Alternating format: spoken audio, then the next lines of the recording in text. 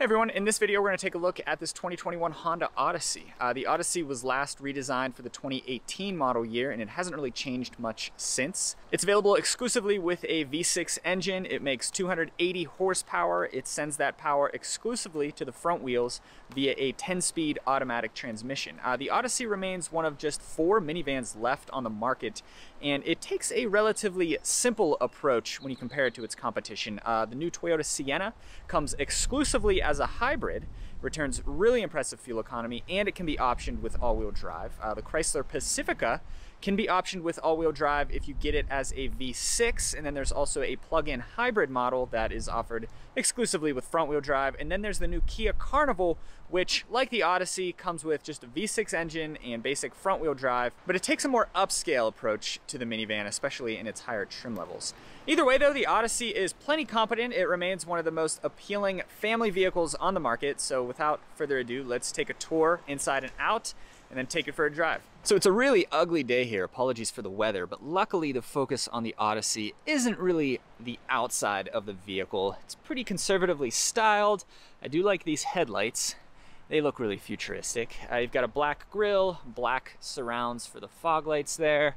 Moving down the side, it's got this kink at the back of the back door here at the C-pillar. That's a design element that's carried over from previous generations of the Odyssey. And then it's got this floating look to the roof line. That's another common design element throughout the industry today. You've got Odyssey right here. There's your Honda logo. And then this is a top spec Elite trim. So you've got an Elite badge right there. So it's got a kick to open rear hatch. Now that we're in the back, you can see that the third row is folded flat. First off, I think this is broken. It looks like there's a steel cable that's supposed to pull this down when the seat is in its down position, kind of like this one is here. So we'll just have to ignore that. That would be fixed under warranty. Anyway though, you can see the cargo room with the third row folded. It's pretty easy to fold it down. Before we do that though, we'll take a look at some things. You've got a 12-volt power outlet there and another one right here, a little bit of storage there. And then you've got the Odyssey's party trick, that is the Honda vac. Keep in mind this is a 2021 Odyssey, but fold this down and yeah, there's a vacuum back there. So I thought we would put the third row in place. Pretty easy to do. And that's because I noticed there was some dirt here that will allow us to demonstrate the vacuum. So the car has to be turned on. The engine doesn't have to be running.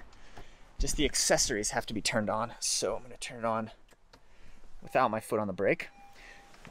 I don't know how well you can see it, but it looks like someone used this vehicle to transport grass clippings. I actually went through the interior and vacuumed everything up that was ahead of this area with this vacuum, and it's actually pretty good. So we'll turn it on. Here's the button. You can see suction's pretty good. But we'll just go, see all that?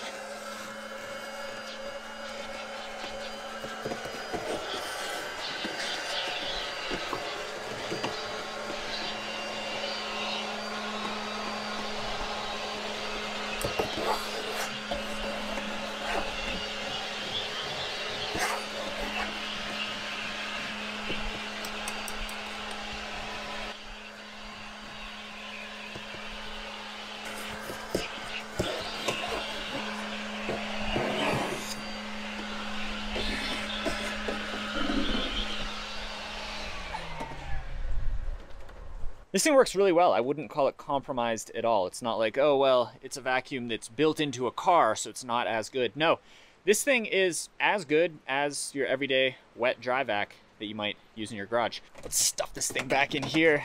So there's a fair amount of storage space back in there for the hose. Hard to do one-handed.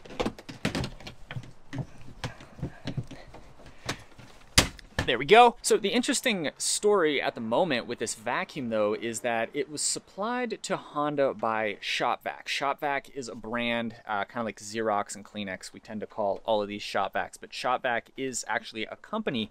But ShopVac, the company, went out of business in September of 2020. So Honda was suddenly left without a supplier for this vacuum.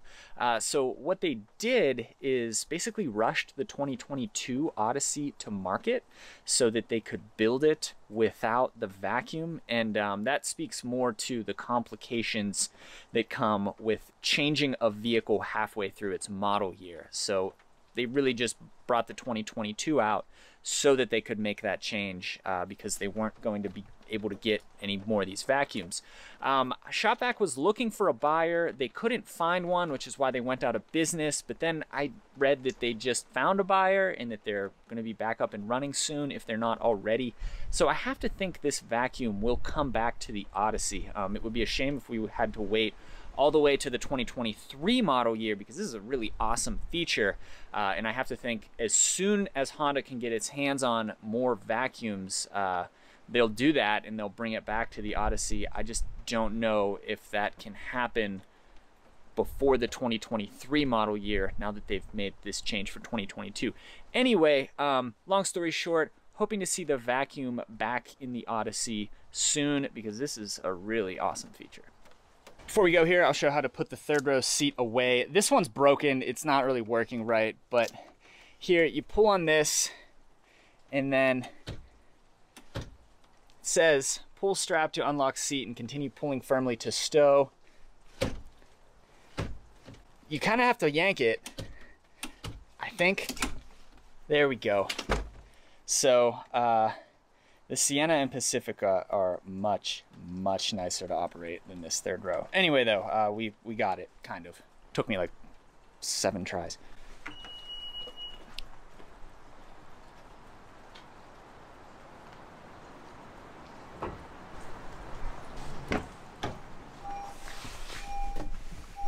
All right, so the car is already on because we turned it on to use the vacuum, so I'm gonna go start it.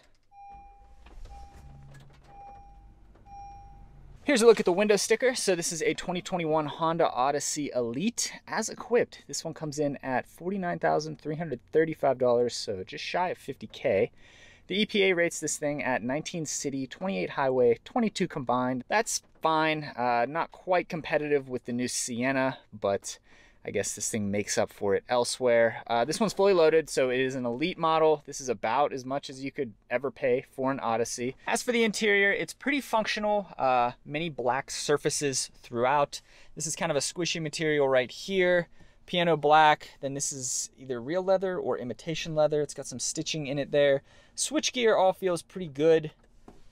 Lots of storage on the door panel, similar to what you get in the Pilot, Passport, and Ridgeline. There are 3 tiers of storage here. So bottom tier, middle tier, and then top tier. That's nice, very functional. Power door controls for the rear sliding doors, button to open the rear hatch, and then some active safety stuff there. Parking brake is right here. Here's your steering wheel. So you do get paddle shifters for this 10-speed automatic transmission. Not exactly looking for paddle shifters in a minivan, but they are nice at times. Nice big screen in the gauge cluster, so mechanical for your temperature there, and then mechanical gauge for your fuel gauge, but then this is a screen with tachometer, speedometer, and then trip computer and other information there. Infotainment screen is fine, I guess. It's relatively small given the competition. It is high resolution. It's a touchscreen, so that's good. Everything within here is pretty easy to use. The drawbacks, though, are that there's no tuner knob. Honda actually introduced this unit a number of years ago without a volume knob, and people hated that so much that they retroactively added a volume knob back in. It used to be a rocker switch, and you can see where it used to be, and you had to tap, tap, tap, tap, tap to go up, tap, tap, tap, tap, tap to go down. Unnecessarily complicated.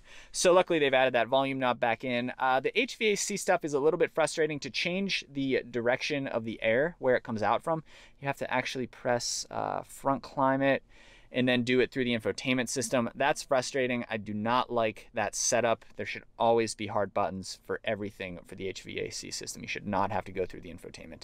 So hopefully we'll see Honda change that in future generations. Here's your gear selection right here. So this is Honda's button system. Every modern Honda uses this. So you've got park For reverse, you pull back on that. For neutral, press that. And then for drive, press that button. So put it back into park.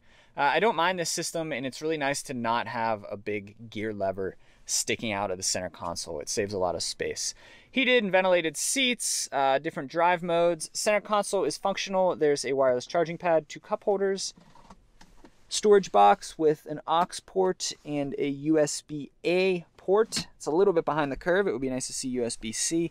Then there's a USB-A and then an AC inverter there, and then another 12-volt outlet right there. The doors open in a really weird way. I don't know why they don't fold up. It seems like these are liable to get busted off in that position. Here's a slot for the Blu-ray player, for the rear entertainment system. And yeah, speaking of the rear, I think we've covered the front. Let's check out the second and third rows. Power sliding doors. Keep in mind this is the fully loaded Elite model. Climbing in the rear. Power closed doors as well. There's plenty of room back here, so plenty of knee room, nice flat floor, so you can sprawl out. There is an HDMI port and 2 USB-A ports there. Another thing I noticed, you get 2 seat back pockets per seat. So in here we've got the headphones for this entertainment system, keep the kids occupied, and then remote and headphones, and then also on the passenger seat, 2 pockets. Captain's chairs here have nice armrests. They fold down and they're pretty sturdy. At least, well, I take that back. But still, they fold down. Interesting functionality right here. I'll demonstrate it now. So we'll open the door. And these second row captain's chairs can actually be slid together to make a small bench and for offering access to the third row. So to do that, you grab this and there's a lever right there. Pull up and then slide it over, and there's your access to the third row. So we will climb back here now. My nemesis, this third row. Put that in place, and yeah, decent amount of room back here. Second row can also slide forward. So we'll slide it forward a little bit, give it a little more leg room back here, and with that, I've got plenty of space. There are even pockets on the second row seat backs as well. And then back here, headphone port, volume, USB-A port, and then all 4 of the passenger area windows actually have sunshades as well, so you can block out a lot of sun back here. Yeah, you'll just have to trust me. You can see there's one over there, over there. I should mention there's also an air vent for the outboard seats, and then over here you get a 12-volt outlet instead of a USB-A port like you get there.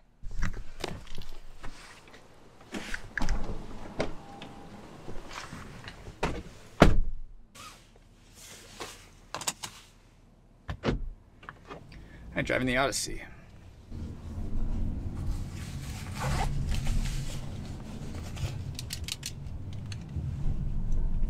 There's not a whole lot to note about the driving experience here, I'm going to be honest.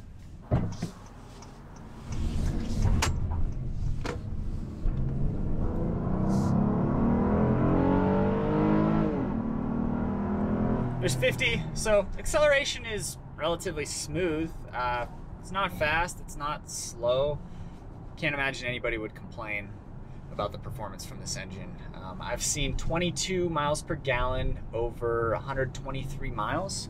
So that's right on par with the EPA's estimated combined rating, which I'm somewhat proud of that. I generally get significantly below the EPA estimate.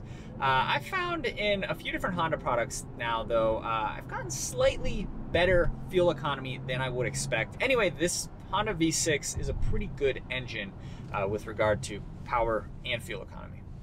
Put it into sport mode.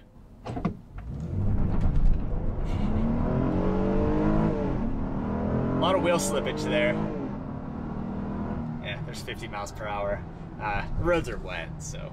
Powertrain offerings aren't fancy in the Odyssey. Kind of stands out for that reason now, given that both the Sienna and the Pacifica offer some kind of fuel-efficient alternative to a regular V6. Additionally, this vehicle is only front-wheel drive, but if you get over those things, if you don't need all-wheel drive, and if you don't want a hybrid or a plug-in hybrid. I can't imagine why anybody wouldn't want the Sienna hybrid, because I can't remember what it gets off the top of my head, but it's really impressive fuel economy. But if you're okay with a regular V6, let's put it that way, and you don't need all-wheel drive, I think the Odyssey remains relatively competitive.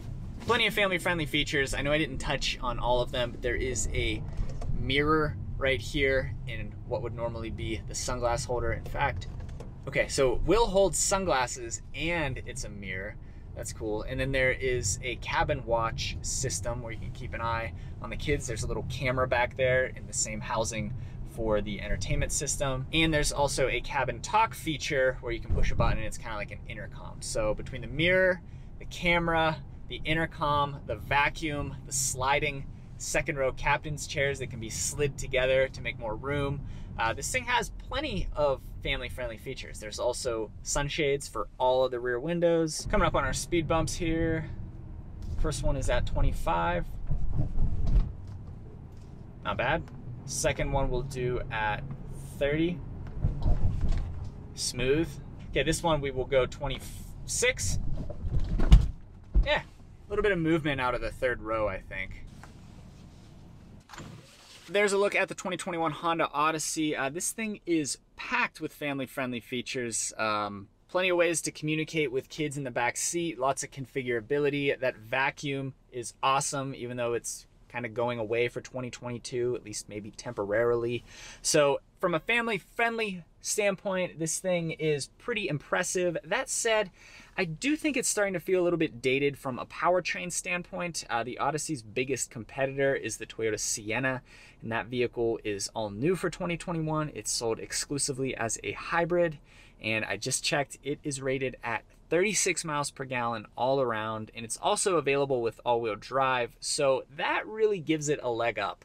When you factor in that the Sienna returns 36 combined with front-wheel drive, whereas the Odyssey only returns 22 combined with all-wheel drive, and you really don't sacrifice much with the Sienna's hybrid powertrain in terms of performance, I think that makes the Odyssey a little bit of a tough sell. I know Honda will be able to compete on price. They'll be able to discount these a little bit to make up for that discrepancy when it comes to the Sienna's efficiency.